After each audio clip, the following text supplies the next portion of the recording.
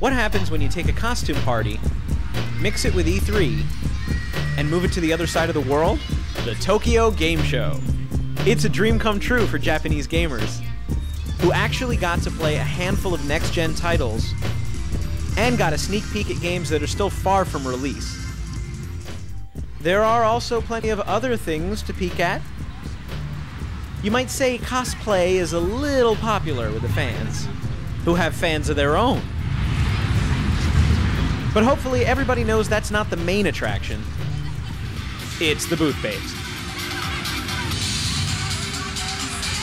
And, of course, the games. We had the chance to meet with a few developers who have Xbox 360 games in the works. The biggest challenge for me with this game is teaching people to, breaking the convention of what they're doing, and the best analogy I can compare it to is, with a stealth game. Before, stealth games came along, it was still that kind of run and gun, right? Just kind of, run at your enemy and kind of, it didn't matter if you stepped, into the light, right? And then games like Thief, Metal Gear, Splinter Cell came along, and they taught you, it's a lot easier if you just avoid your enemies instead of, getting shot. And with Gears, it's going to be the same thing. You guys haven't seen some of these that we're going to show you now, so this is all fairly exclusive stuff. Flex is really cool because he was kind of inspired by elastic bands and elasticity, hence his name, and some of the moves he does represents that.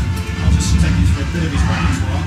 There's over 50, 60 different sub-quests to do in the adventure sections, together with lots of other hidden stuff as well, that are kind of dotted around in the game world. So there's a lot of stuff there for people to, those that want to do every single part of the game, they can do. We're looking at the moment as approximately 30 hours for the average gamer. All the cars do 170 miles an hour.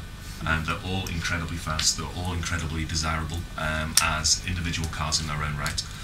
There's 80 cars in the game, so we cut down a little from what we had in Gotham 2, but it's allowed us to do so much more detail on each of the cars. Each car contains 80,000 polygons, 40,000 on the interiors, so that was something we also wanted to do, car interiors this time around. We also got the chance to speak with some Japanese developers about their 360 games. I think the good game always, very good rhythm and very good chemistry with physical something and emotional something. So level design. So it's always same. Always same. You can play the 7 characters. You can choose 5 characters as human beings and 2 characters as races.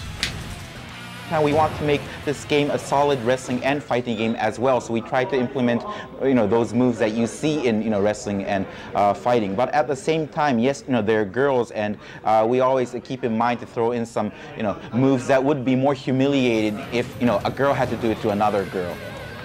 The thing is, it's funny. It's the female staff that come up with some of the crazy or wilder ideas. And we start blushing because of some of their, obscene ideas. It's well known that Microsoft is desperately courting the Japanese market, and their presence was definitely felt on the show floor. With all the great games coming out for Xbox 360, it's going to be a great year. Unless, of course, you're waiting until next year to show off your homemade costume. Domo arigato, Tokyo. See you next year.